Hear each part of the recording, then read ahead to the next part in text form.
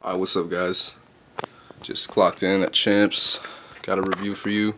This is the Air Jordan 10 Retro, Dark Shadow, True Red, Black, Ombre fonts. Yeah, random colors. Size 10. Suggested retail $190. This is a cool ass box. A little different than what we usually get. It's like a gray underbox. Nike Air on that side as well. Nothing on that side, which is kind of weird. Standard shit. Black paper. Let's go ahead and take a look at the shoe. Got a nice leather upper. Smells really good. Leather's really soft. It's more actually of a suede upper, but I mean, you know, the leather part right there. Of course, you got your lacing right there.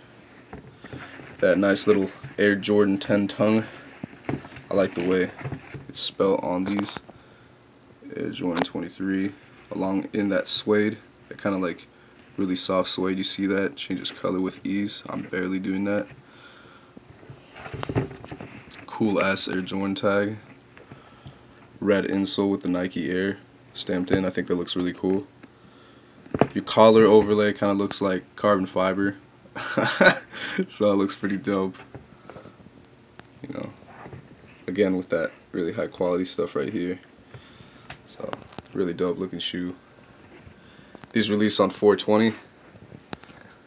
As always, you got that dope ass 10 sole. Just a quick look at the other side. Nothing too special. Black midsole.